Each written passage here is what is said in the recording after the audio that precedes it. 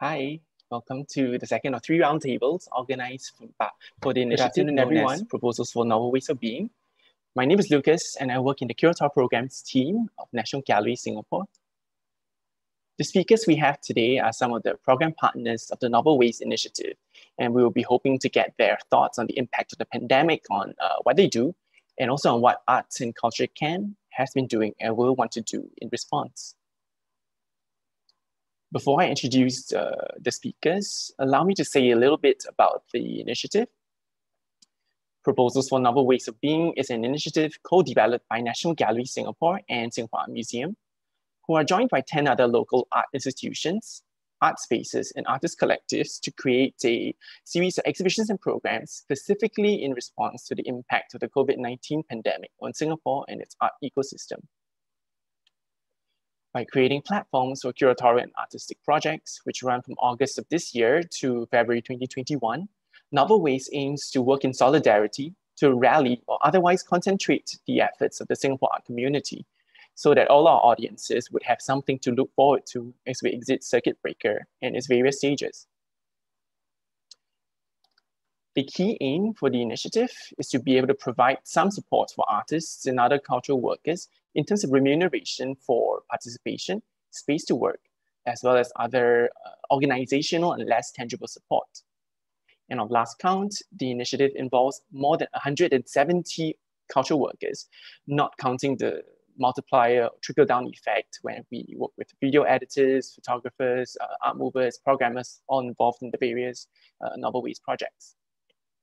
And further, institutions like Gallery, SAM, and SCPI were asked to go a little bit further and to engage external curators to work on their projects, rather than look in-house.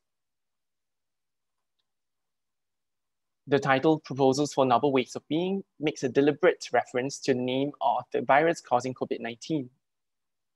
For us, it is a reminder that this is, in a sense, just a new virus and a new crisis. There will be other viruses and other crises. It is thus a way to recognize that the turmoil caused by this pandemic is both unprecedented and not. And perhaps there are lessons to be drawn from the past, and of course, lessons to be drawn from this crisis for the future. Importantly, the initiative demonstrates a belief in the essentialness of art and artists and their role in reflecting the conditions and anxieties of our time, as well as to imagine and propose ways to rethink our relationship to the structures of the world order, be these economic or socio-political, what have you, and to nature and to one another. So please go to novelwaysofbeing.sg to find out more about the projects by the 12 program partners. And there you will also find information and recordings of programs organized in conjunction, like this roundtable. So I now invite our speakers to turn on their cameras and microphones. We have with us today Karen Un, Deputy Director of Curatorial Programs at the NTU Center for Contemporary Art Singapore. Hi, Karen. Hello. We have Rita Tagui, Director of SCPI Gallery. Hey, Rita. Hi. We have Russell Storer, Director of Curatorial and Research at National Gallery Singapore.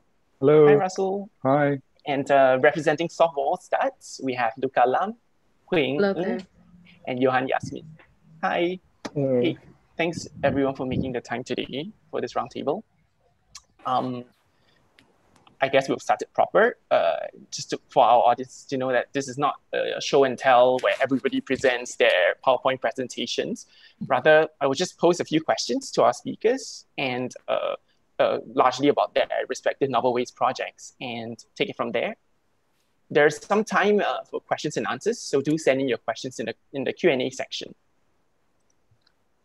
So, dear speakers, reminder that you're encouraged to ask questions of one another, interrupt if you have to, politely, of course. And so to get us started, I will ask this as a general question to everyone. Anybody can feel free to pick up on it. It is that when museums, art spaces, and fairs started to close or be cancelled as a result of COVID-19, everything suddenly went online, like this program. And I would posit and think that the original artwork or being in the presence of art of an installation would become, therefore, even more important and precious for visitors.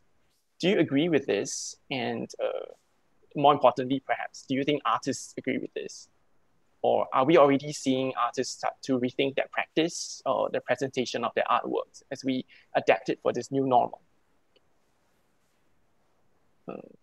Feel free to respond by sharing how the pandemic has kind of changed or influenced the way you run your programs, your exhibitions and projects, or any of your professional plans. Can I go first? Yes, sure. Thanks, Rita. Okay, so to answer your first question, absolutely. I think the idea of the physical and of human connections have become even more precious and valued this year, right?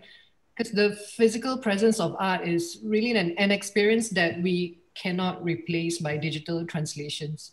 I think it can be complemented and it can be supported by them, but not fully replaced.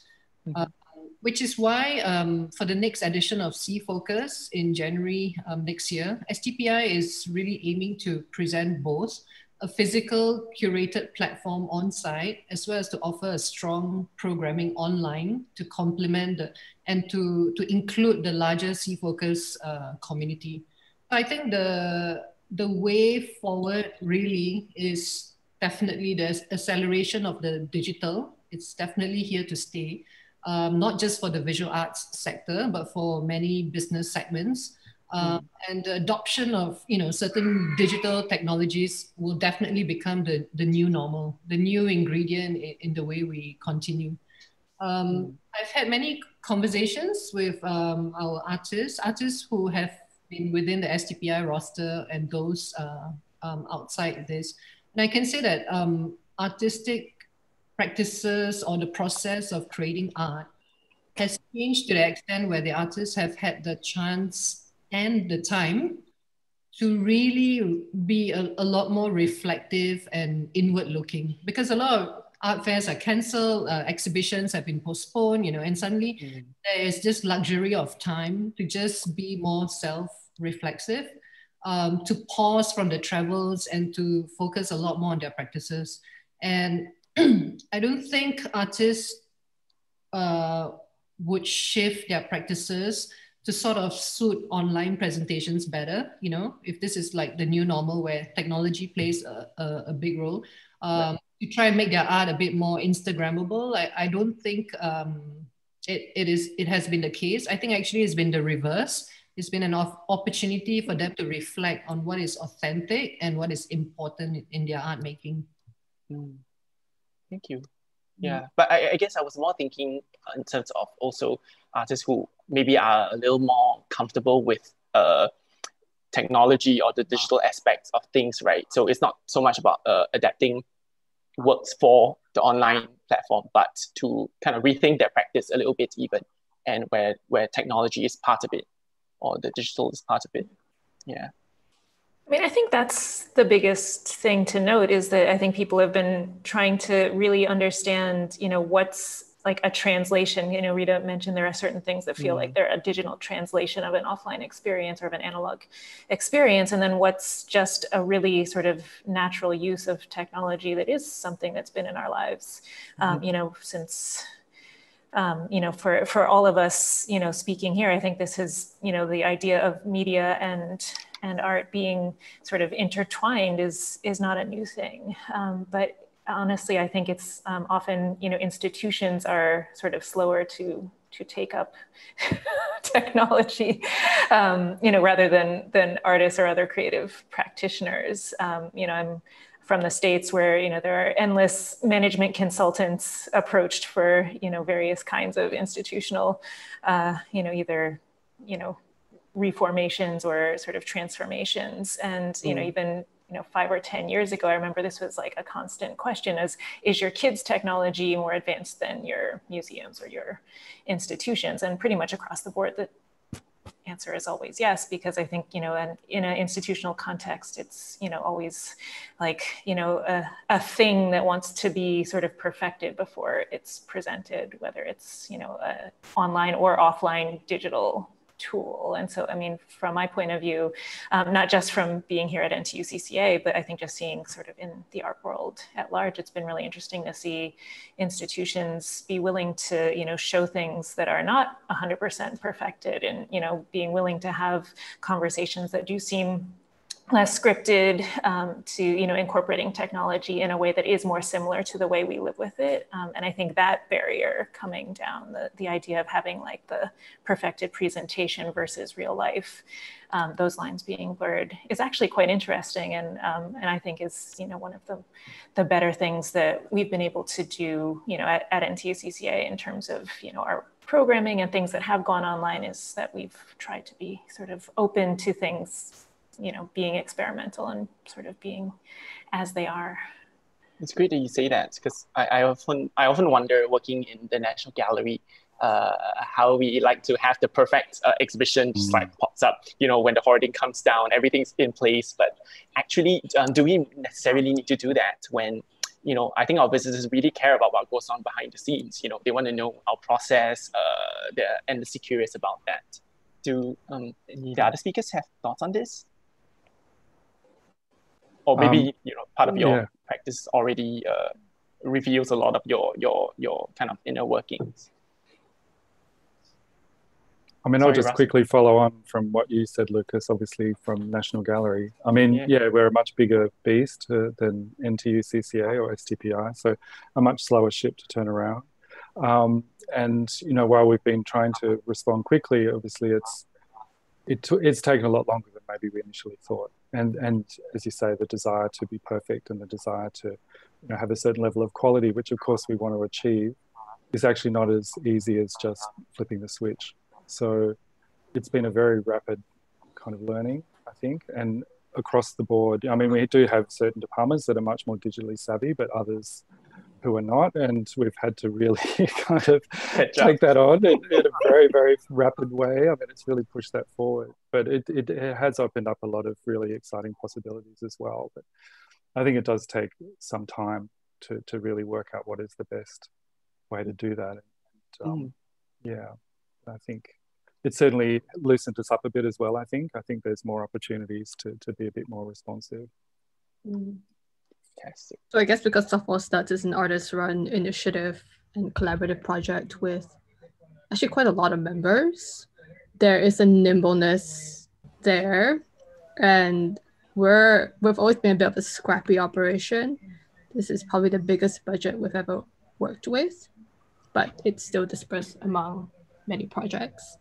And we have a lot of projects, I think, because that are tailor-made to sort of implicate both online and offline worlds because of the interests of our artists. And maybe Johan and Hui can elaborate a bit more about their own investments here to give a clearer idea of what we're talking about. Yes, please. Yeah.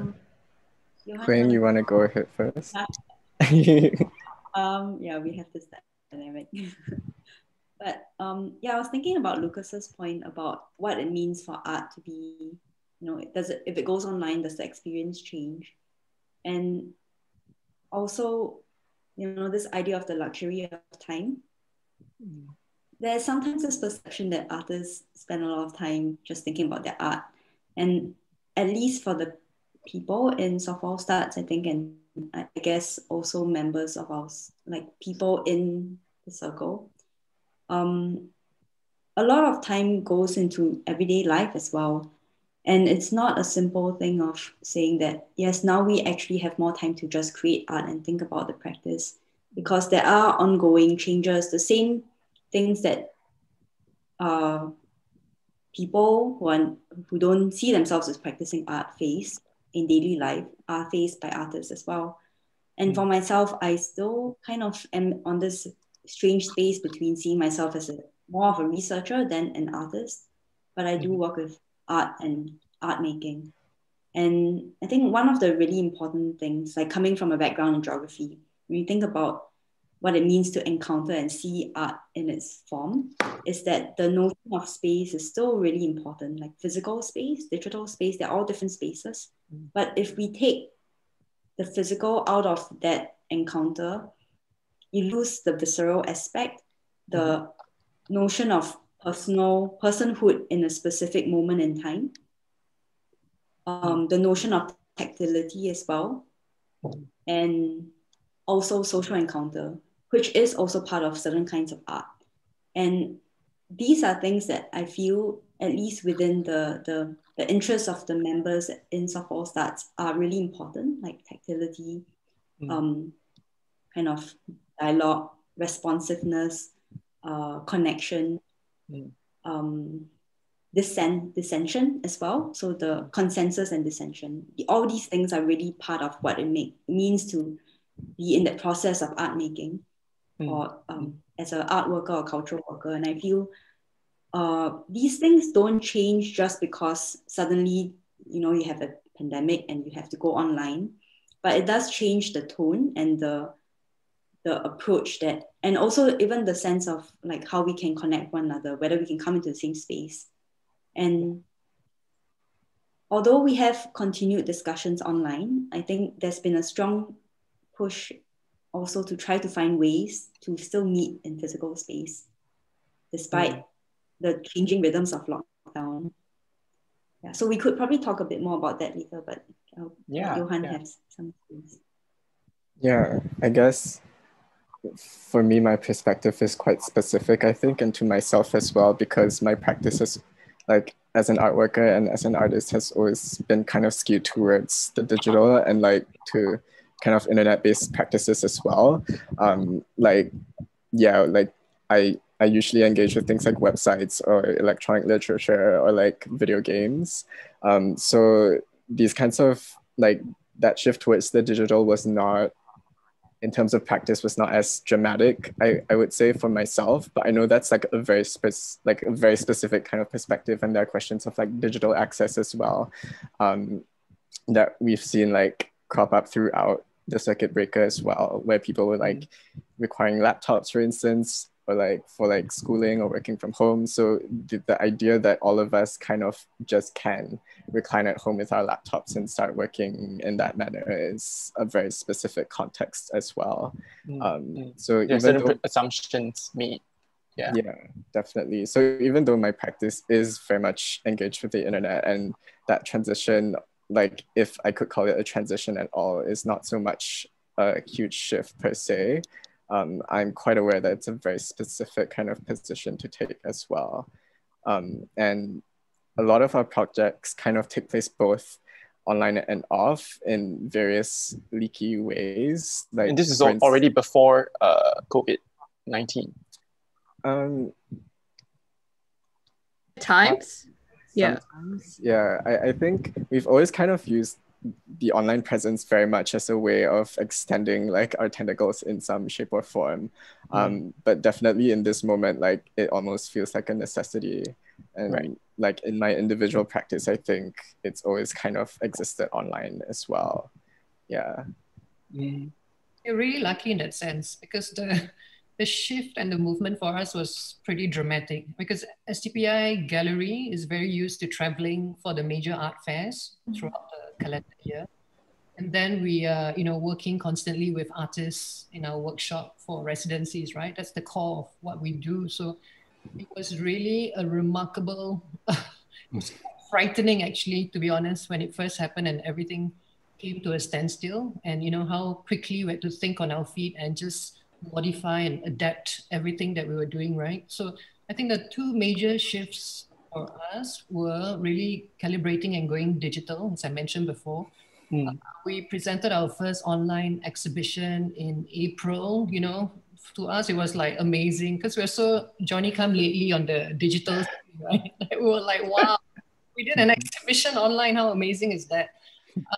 And then, we continue to engage with our audiences with some, online digital initiatives. So I think this is the momentum, the way that it's going to, continue moving forward. But I think the second major shift for us was also the fact that everything is going local now. So whilst the ongoing residencies with internationally based artists are continuing, via Zoom, emails, discussions. The new focus at the moment is really looking at local artists and getting them in for our artist residency project, you know. There's exhibitions also we've organized very strong local artist exhibitions. We've just closed one with, you know, our cultural medallion winners, those who had done their residencies at STPI. Yeah, so I think it's, in a way, it's wonderful to be able to sort of move away from all that distractions of the past and to be really more aware of your immediate surroundings, aware of your, you know, your next door gallery, the artists that are closer to home. Yeah. To I guess appreciate more with what was already here. But I think what is coming up, and also what Huing mentioned earlier, like the loss of that viscerality of working on site, you know, or seeing art on site, actually comes through in a lot of the projects that we see in novel ways. I mean, just the ones from our roundtable participants here, you know, for example, Under the Skin by CCA already references asks the questions of what it means to do performance work when you can't physically have people view them. I thought, I don't know whether maybe Karen would want to say a little bit about your Novel Ways project. Sure, thanks. I mean, I think, you know, the idea of trying to work with performance that would still feel like performance, yet be accessible as an online video was, you know, very much at the core of the project. So, you know, we were very happy to work with Chongka Kit, an artist who has also worked in a curatorial capacity and was also formerly a research manager at NTU-CCA. And I think we were particularly interested in, you know, what the sort of, not just what the end product would look like, but what the sort of entire process of creation would look like, and how, you know, there are aspects of, you know, performance in a live sense that we wanted to you know, have as a present element in the videos themselves. And I think that's part of why he very early on identified the cinematographer and filmmaker Russell Morton as someone who would be a sort of close collaborator with each of the artists, so that it wasn't necessarily like the, you know, production of the artist to create a video, but rather they were creating the performance that was then sort of, you know, the job of the, you know, filmmaker, cinematographer to sort of turn into the final product of the video. So I think from, you know, NTU-CCA's standpoint, it very much, you know, has to do with the idea of research, which, you know, as a sort of national research center, you know, the creation of new work is important, but also kind of like, what does the sort of, you know, process of creation and the, you know, research both that goes into the works and the kind of site specificity, but also into, you know, the process of having, you know, 3 sort of unrelated projects by 3 artists who, you know, had not worked together and were not collaborating in any way. What does that mean to have sort of a connecting tissue between, you know, the cinematographer and the curator and the institution, and kind of, you know, what's the sort of interesting outcome from that point of view. And so that's why I think we've really enjoyed being part of the sort of proposals for Novel Ways of Being family, because it feels like we're also very connected to these other projects that are, you know, wildly different in terms of their presentation and the content and also the process, but that the idea that we're all sort of connected through the conditions under which these projects were realized, and the sort of time that we're all living through, the kind of unseen forces at work, including financial ones, which, you know, I think that, you know, that's an interesting thing that you brought up at the beginning, Lucas, is that, you know, one of the key goals for the project is, you know, that there would be remuneration for the individual creative practitioners, and that, this would sort of create, the conditions for commissioning work in an environment when overall things were being canceled or delayed or otherwise sort of pushed down the road. But then also sort of understanding that there are these really difficult financial circumstances that are affecting institutions, that are affecting individuals, and that's kind of the background. So while it's not necessarily that every piece is sort of like a somber reflection on our, stark economic reality, but just that is something that we're actually all going through together. And there's something that's actually sort of, more interesting to see how we can deal with it. Maybe not necessarily together, but kind of at the same time. Yeah, well, I think there's solidarity in experiencing this at the same time, Yeah. I mean, the way in which we all experience the impact of the pandemic might be different, but I think there are still some commonalities, some shared aspects. And Lucas, sorry, go ahead. Oh no, I was actually going to say that because Karen was talking about how to see all this like various programs by the other program partners with novel ways roll out, and I was already going to ask for more stats to talk, because your participation has a number of projects. I think 9 projects that kind of unfurl over from August onwards. Do you want to say a little bit about how you're kind of spacing that out, and just tell us a little bit about what you're doing and what's coming up next?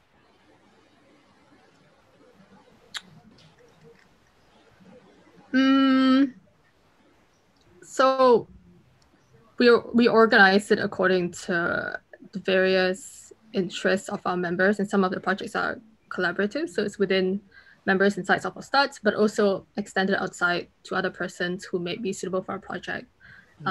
Johan's project, for example, involves Sean Chua, also from Softball Stats, but other artists like Chong Lee, Denise Yap.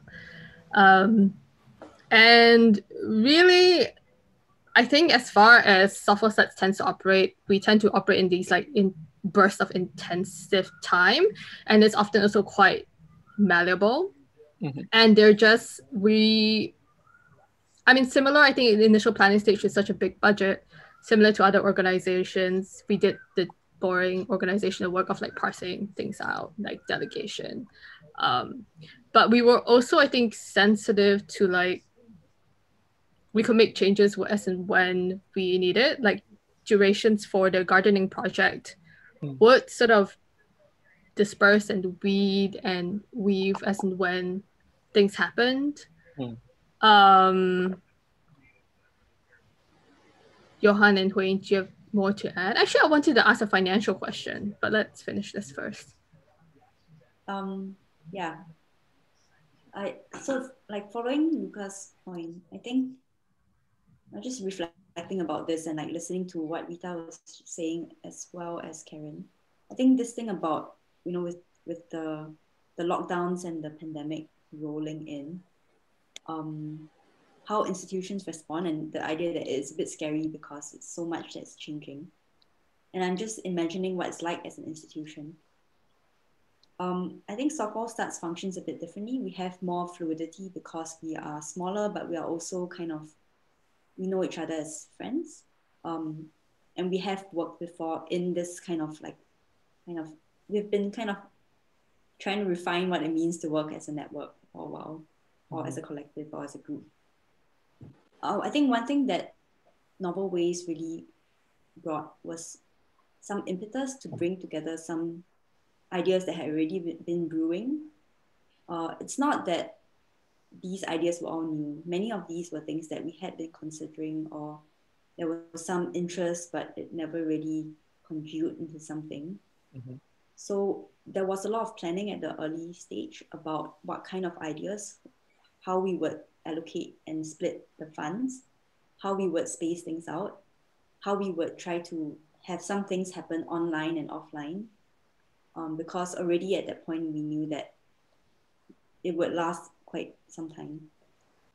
So for instance, one of the projects that I was most involved in, the garden project, probably got the level of interest from members of Stats because, and friends as well, partly because we were all under lockdown. And there was a lot of interest at that point about growing food yourself, because Yep. there was that fear of like, food shortages. There was a questioning of what it means, like in a pandemic, what does it mean about ecological change? Yeah. And I think the garden project was interesting partly because it was very place-based. You needed to build it. But then we were thinking how it would be possible for other people to tune into it and understand the process. So we have the same problems of the visceral part, the having to be there in person, but then how do you show this work to other people? Because it is a work as well. So I'm thinking along what Rita might be thinking about. And I guess part of the challenges made us try to document the process. I mean, documentation was one of the things that members, Marcus, myself, a few others have been quite interested in, like how to show a process. And so we documented the process of how we got the garden going. And Marcus put it together, Marcus and Johan worked together to put it into a Google Doc that you can see on the website. So that in some ways, even if you can't see the garden, you understand the decisions we made, the thoughts that we had, why we decided to make it a weedy garden rather than a well-spruced garden. Right. So those are just some thoughts on my side. And audiences can click on the link in the chat to go directly to Beyond Repair, Softball Stats project. Yeah. So I think maybe adding on to that, so this kind of tangle of like the 9 kind of projects that consists of like the different nodes of individuals who are members of Softball Studs. It was kind of taken from this text by Stephen J. Jackson, who comes from a science and technology studies kind of background, but looking specifically at the idea of repair as a kind of improvisational and generative practice instead of this clinical kind of process of following a manual, but something that is sensitive to the changes within a system or a structure and what are the kinds of practices that can emerge from that. So it's this twofold thing, right, of having to contend with a world that's always falling apart and coming up with practices that engage with that in a sensitive and considered manner. So I guess each of us have kind of like our own different ways of trying to process this, whether it's like Kenneth and Wei Sin organizing Monsoon School with like a different set of practitioners with all different ideas of how they would want to do like an online presentation of their practices, or like the current project that I'm working on now and is like gonna launch on Saturday, which is called Viscous Fairy Grottos Arcades Project, which is an alternate reality game that takes place both online and off at the like online on Softball Stats website and also at the space itself. So kind of taking off from how video gaming was kind of a tool for community building, but also as a mode of comfort under pandemic time. So yeah, I guess these are just the different kinds of emergent practices or like ways of us like kind of constructing means of engaging with what it means to be in this contemporary moment. Yeah. Thank you. Because I guess we became also extremely aware that when you have a certain idea of crisis or emergency time, certain rhetorics and infrastructures get a boost, harden or become like, seem almost as inevitable horizons. And you kind of want to look across scales and be valued across geographical borders, social borders, what actually that means, and to question that inevitability. And also, I guess in Singapore, a place that's so technocratically sophisticated in terms of handling the pandemic, certain forms of like tackling crisis become almost like, oh, of course, that is the best kind of solution necessarily. And a lot of these narratives and forms of engagement gain so much traction, not forgetting that Singapore itself and its manner of,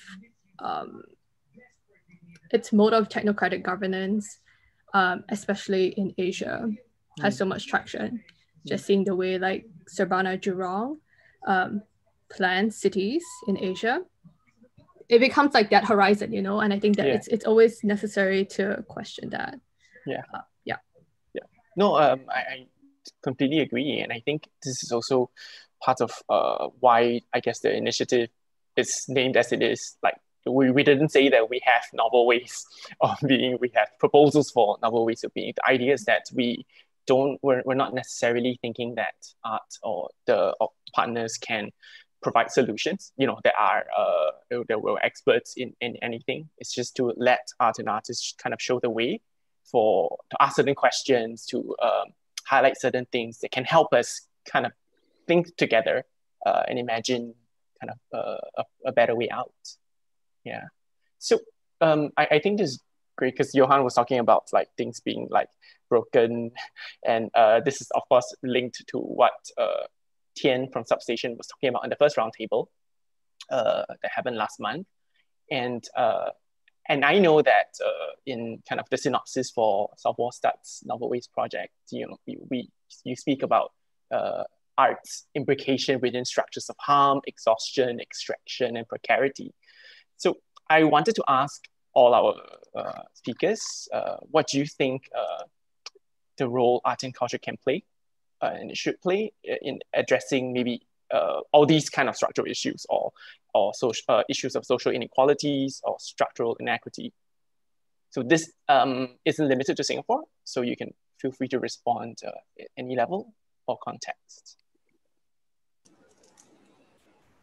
Yeah, I'll just quickly pick up in relation to the project that we're showing at National Gallery, which is the Exercise of Meaning in a Glitch Season that Shahida Iskander has curated as a guest curator for us. And I think, the premise of the exhibition was to really look at these very questions, how social inequality, how various forms of representation have come forward or been pushed back, and it's been made much more visible or invisible due to this current situation.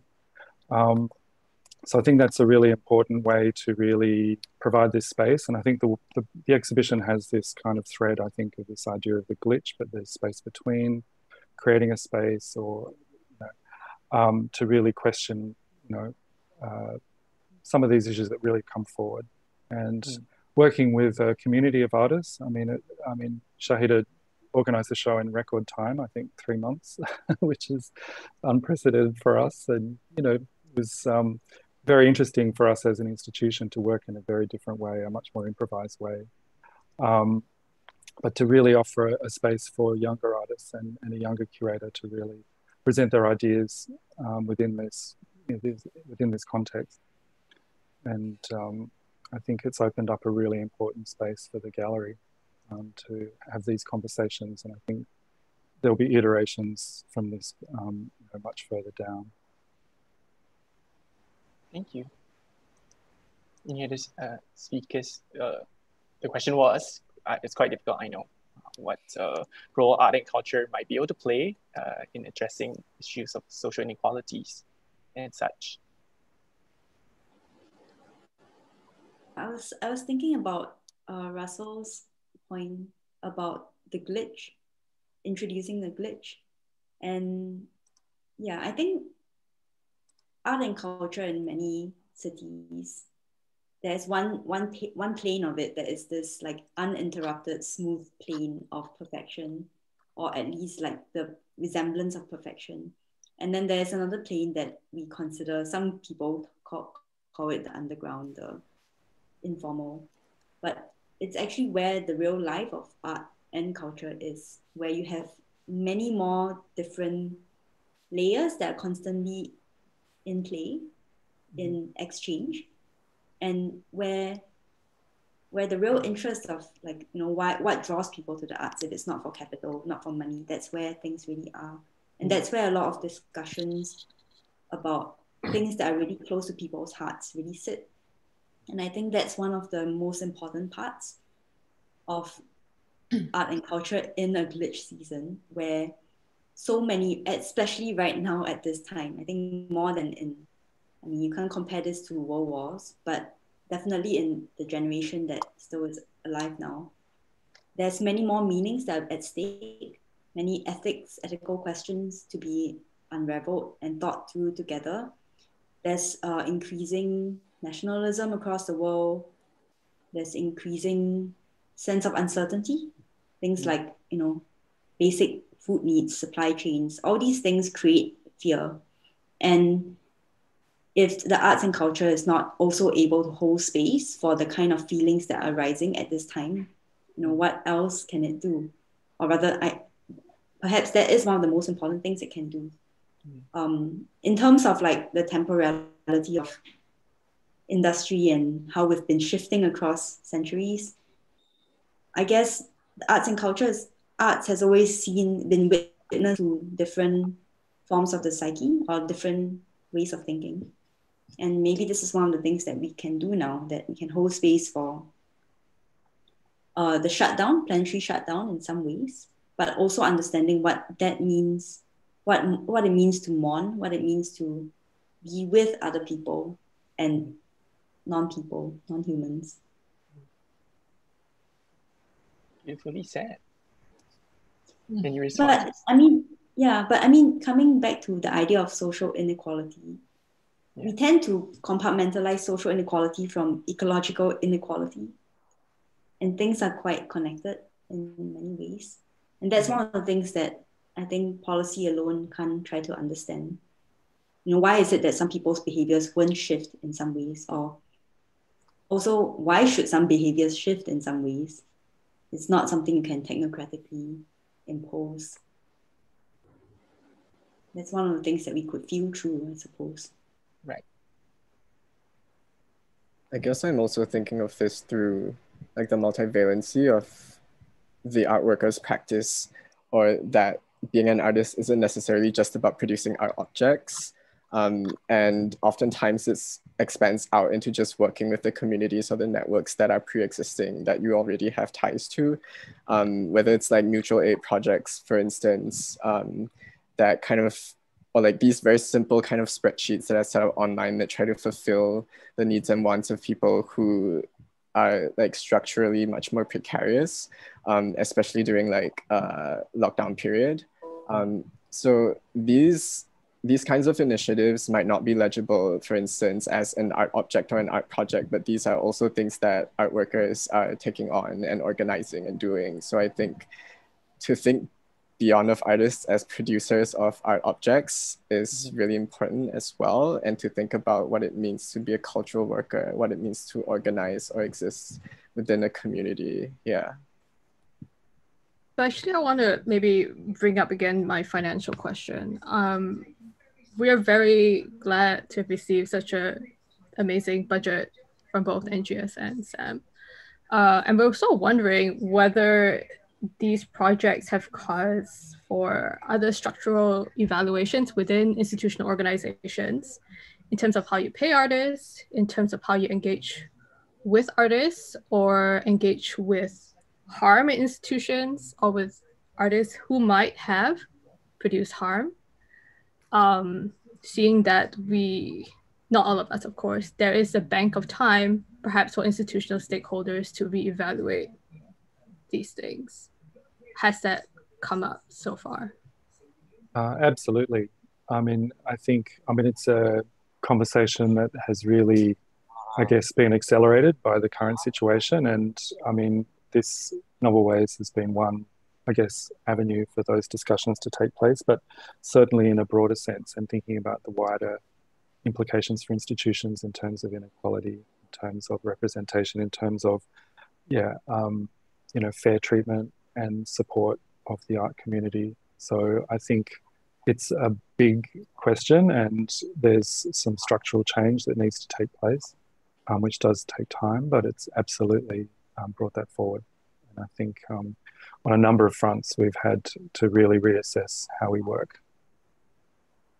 And I think it's maybe of interest to our audiences, whoever they may be, to realize that the ecologies of art in Singapore, there are silos, but it's also incredibly interconnected. Like Southwest has friends who work at the National Gallery, for instance, and we might be perceived as a more scrappy outfit. But I think we also need to realize that in an ecosystem like Singapore, our relation to, let's say, institutions might be different. And this might not just be the case in Singapore. I think we have to be a bit more realistic and less sometimes romantic about like the way artistic worlds operate. But these relays are also what keeps information and conversation and rebuttals moving. Yeah. Yeah, I mean, I think this has been a really important initiative in terms of making connections, having conversations, and really bringing forward the kinds of different structures that we work within, but also are connected by. And I think, you know, this is, I guess, a new situation. I mean, we've done some collaborations with local institutions, but not in this sense. So I really hope that this can really continue in different ways. That, you know, with the relationships that we form at this point, you know, we might work more together and realize, you know, where there are more points of intersection, that this when productive conflicts can happen. We can disagree and work through certain things. Yeah. Well, since Russell, I guess related to what Luca was asking, I wanted to ask what it was like to have Shahida as the gallery's first guest curator. Like, and I think a lot of people would have asked her, Shahida, what it was like to be working at the National Gallery. But I'm actually rather more interested in asking how the gallery has changed or had to adapt to working with somebody external, somebody young, and has you know, clearly a very like fresh perspective on the way things should work. Yeah, I mean, we were lucky that Shahida's, you know, a fantastic person to work with. I mean, very professional, very ethical, communicates very clearly, and as I said, it was organised in very quick time, which for any project is very challenging. Not to mention having to work within a split team structure where only half the staff can be around at any one time. But yeah, I mean, we had to adapt really fast in terms of, and the other thing is most of the artists have never shown at the gallery before either. So we're dealing with a whole new group of artists, a curator working within this big institutional structure with quite rigid processes, and maybe could seem a little opaque to someone who hasn't worked with a museum before. So, I mean, one thing we realized is that these processes can't be assumed. I mean, we get so used to working in this way, but it doesn't necessarily make sense to everyone. And these really expecting people to bend to our way of working.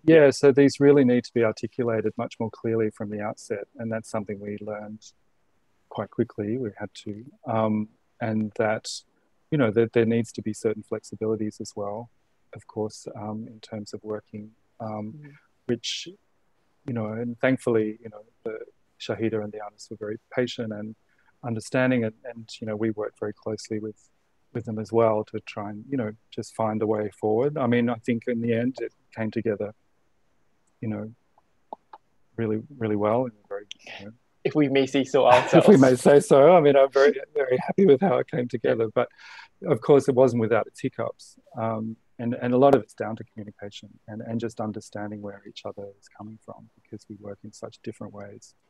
And that does need to be, you know, that just needs to be shared and explained and discussed. Okay, thank you. Well, speaking of guest curators, before we open up to the floor for Q&A, I wanted to ask Rita whether you could tell us a little bit about what it was like working with Guo Liang for your Novel Ways project, and tell us about your project. Okay, so I guess collaborating is not something new to STPI. It's always been within our DNA to collaborate with so many different parties, but I think this time around was there was a slight nostalgia, I think, to it. The idea of that, you know, solidarity, recognizing our common human predicament, the period of difficulty. So in that sense, it was slightly different for me, at least. I was very grateful for the experience of working with Guo Liang, because he made it just so seamless and easy, and you know, we got off the right track. We understood exactly, I understood exactly where he was coming from. He had a very clear idea of what he wanted to present, using abstraction really as the main method for us to consider facets of our existence. So facets of the natural, the emotional, technological, and temporal, which he equates to nature. And the whole exhibition is an exercise of slow looking, you know. It's very anti, like, you know, going in, whipping around in 10 minutes is done. It is really bringing about the quality of empathy and the idea of transience in the human experience. If I can read something from him, because I'm just like... Oh, sure. Because we produced a book for this exhibition, and he says central to this idea, to this exhibition, is the idea of liveliness as observed in many forms, in nature, technology, our interior life, and our affective time. It is an exercise in close looking, an attempt to read abstraction in relation to the idiosyncrasies and particularities in each of the artist's works. And in doing so, we might on one hand begin to think about how to befriend a strange space of abstraction, and on the other, consider how it could offer us proposals for living with different forms of being. So that's like the thrust of this exhibition, which I hope all of you will come and visit at some point. Let's do that. Thank you for reading that. Oh, maybe now's a good time to see what questions we have. To all those who are watching, send in your questions in the Q&A function, please. Don't hold back. A question for Rita. I'm going to read it out loud. SCPI is known for being one of the biggest commercial players in Singapore in terms of its international standing, engagement with leading international artists, presence at international art fairs, etc. So with the turn to focusing on local artists, which of course is fantastic and necessary, how do you strike a balance between engaging with the local art scene while kind of avoiding nationalist thinking or parochialism? Quite important one for all of us to think about, actually. Oh, Rita, you're muted. Yeah, sorry. As I mentioned earlier, the current projects with artists, with our artist residencies are still running. So we are very much in touch with internationally based artists. We're still gearing towards the idea of, completing this body of works from the residencies and ultimately presenting these in our exhibition space.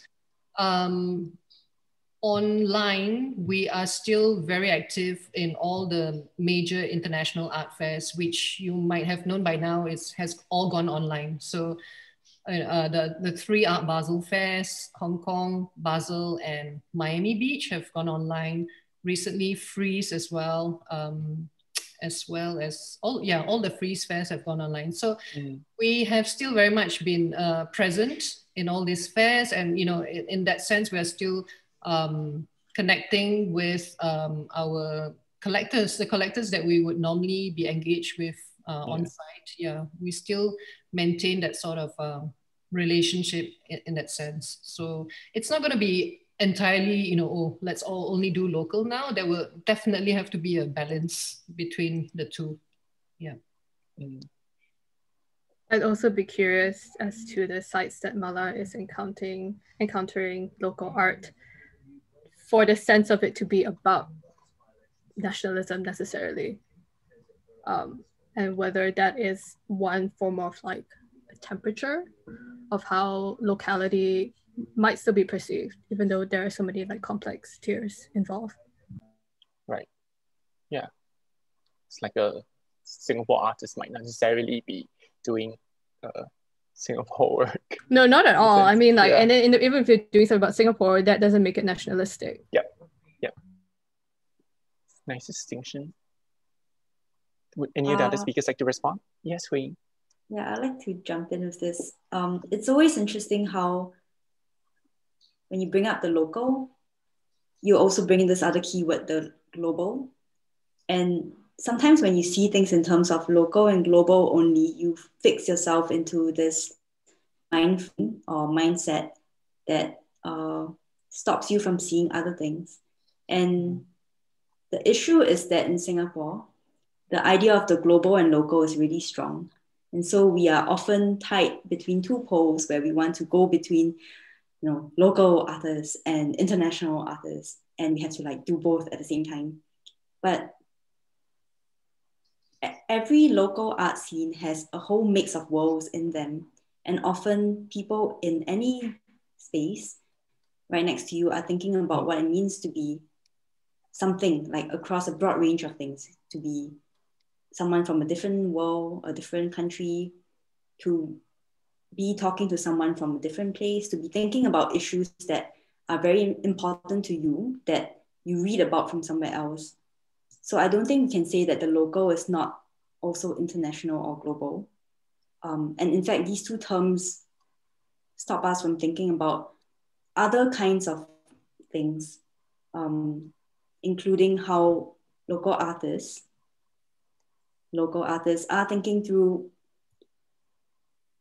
something that goes beyond nationalism, or maybe something that's trying to move beyond the idea of the nation state. But I'm really curious I'm curious where this question comes from. I'm also curious how institutions respond to this question of nationalism. Yeah. And like balancing. Whether our institutions would like to respond, and we can also ask Malar S if she wants to reply in the Q&A section. Russell or Karen? I mean, one of the things we've really tried to do at the gallery, particularly with, say, the Singapore Gallery and the Southeast Asia galleries, is to try and break down some of these nationalist frameworks.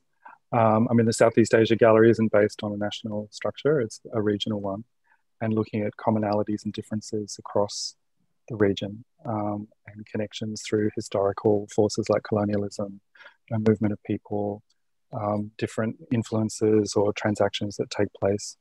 And in the Singapore Gallery as well, I think there's the attempt to look at different narratives or counter narratives, not necessarily just the linear kind of story that's maybe been told for a long time. So I think as a national gallery, obviously we have this, we do have to present a national story in a sense, but we've tried to make it as complex and sort of multifaceted as possible. And the fact that it is changing all the time, we bring in new research, we're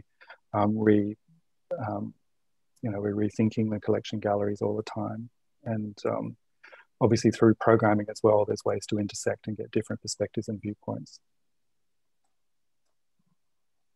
Yeah, I think at, NTU-CCA, a place that was originally founded with a very sort of overtly international sort of purview and program, it's been interesting that, it was, actually the brainchild partly of the Economic Development Board, and the idea that there was kind of a international or cosmopolitan aspect that needed to be, that needed to have, a home, a gallery home in Singapore. And this was, in the dark ages, this was many years ago, like 7 or 8 years ago. And then sort of thinking about how all of these discussions have, sort of continued to evolve, that spaces have continued to evolve. And if anything, our founding director, Ute Mette-Bauer, when she actually joined after CCA was originally envisioned and founded, was to, actively incorporate sort of Singapore and, particularly in our residency program, having Singaporean artists play a significant role, sort of, saying that, this sort of dichotomy between the international and the local serves no one, and actually, creates a much less interesting sort of environment for research. So it's interesting that we're now at this position now, on the eve of, in early 2021, by April 2021, CCA will transform very significantly away from having a permanent exhibition space. And, I think the sort of reorientation towards things like publications, as well as our residencies, various kinds of educational programs, and then also really thinking about, what does a curatorial body do, or what can we offer without a permanent space? It's very much connected to this question of, what is the right balance of, creating sort of a locality, sort of a location that has a very, specific rootedness, and the idea that, these issues that we're dealing with, whether it's from a local perspective or not, are sort of by nature quite international and quite very much the stuff of kind of humanity, rather than sort of being tied to any particular sort of political reality or material reality. And so, if anything, I think it's actually been a really interesting moment for us that our sort of institutional transformation has coincided with the pandemic and with, a lot of very overt sort of rethinking of what institutions can and should be doing and what the sort of balance is between online and offline, this, kind of relationship between, the sort of migration of ideas and the sort of limitations on mobility or the ability to cross borders at the moment. Again, I think this is part of why it's been particularly helpful to feel like we're part of this kind of multi-institutional approach to thinking about what might some of the proposals for ways to move forward, what might those look like or sound like or feel like. And, again, this is, in the context of understanding that there is a lot of contracting going on. And, not just for our institution. I mean, individual projects have all had their budgets shrunk. I mean, I think this is not a surprise or a secret that, the sort of institutional pivots, it's not just for fun. It's not just to see what we can do better. It's really to see how we can survive and how we can sort of come up with sort of new ways of continuing to serve the public. And so this, I think, kind of also gets to your question about, how can art institutions also sort of address or deal with social inequality? And I think a lot of it is very much in the idea that there is a need to preserve kinds of spaces, whether they are physical or sort of virtual or even conceptual, where these issues will continue to be addressed, and that it's not sort of an unfortunate circumstance where, like, economic times are different, and so then institutions change or in some cases go away. And then, it's like the conversations and the convenings also stop. I think it's a question of how do we really figure out the best way to continue these types of meetings and these types of platforms. Yeah, that's linked to what came up earlier, because at the beginning, I think somebody referred to software starts as being nimble, and later on, Luca said that they were malleable. And I think that's quite different, because malleable suggests that they're used to this kind of being buffeted by challenges and by the need to adapt already, and maybe this is something that the bigger institutions like us are learning to do now, to be more malleable in these times. I think actually we had a question that has already been answered, but I thought I would just read it out loud so that we have this officially on recording. Somebody anonymous asked, hello, Softball Stats, interested to find out about your ways of working. So do you work together to coordinate these varied projects, or do your individual members just run with their interests and they love your website? So Luca has replied by, Luca, are you okay to kind of verbalize it for us? Yeah, I'll rehash it, and Johan and Hui should definitely jump in at any point in time. Johan did a website, by the way, mint. So, I mean, honestly, like, for people who are not familiar with Softball Stats, it really began with like 4 artists as just a studio space, and over time it began to gather momentum and room and persons. And I think the interest was more like sometimes we support one person's interests. So we aid in like setting up tech, or like just like helping email people, or sometimes it's very much like there's a lot of resonance between a few parties. Like the garden in question is a project between Huiying, Johan, myself, Marcus, and a couple others. And so we sort of work as the group now is pretty big. Okay, it's like a Korean boy band. But we work in these like small like melee teams almost, like a video game campaign. All doing so different things. And I guess I think something to clarify also is, in as much as that we are a scrappy operation, I think we put to acknowledge that we have a lot of processing power, and a very extensive network actually. And these are things that we manage to do on our own. And I just like to encourage younger artists or artists of generation really that you don't always have to depend on institutions to do it. You, in fact, should just really invest in your interests and find new ways of doing things. It's not always easy, and there isn't always capital, and not everyone can do it. And that's the reality of the situation. When I say not everyone can do it, I mean that there are financial restraints, and I think that needs to be ameliorated. But back to like the question again, yeah, we tend to work in that format. And sometimes conversation is, what is a 9-to-5 day? We don't know it. And it's possible that institutions, I don't think any of these institutions also know what a 9-to-5 day is, to be very honest. Not anymore. So the flows of working, it's in that way. Yeah. Thank you. Well, if I guess I would end by asking whether any of our speakers have questions for one another. If not, I guess we can. It's time, so I think we can wrap for the day. So thank you very much to our speakers, Karen, Rita, Russell, Luca, Hui, and Johan. Thank you. Thank you very much for being here today for the roundtable, and a big thank you also to our audiences joining us from home on the go. So for more information on the exhibitions and programs that our speakers have been talking about and been working on, please go to novelwaysofbeing.sg. And in closing, please do take 30 seconds to leave your feedback on today's programs by scanning the QR code that will be appearing on screen after this. We would love to hear from you. Thank you very much, everyone. Bye. Thank you. See you, everyone. Thanks. Bye.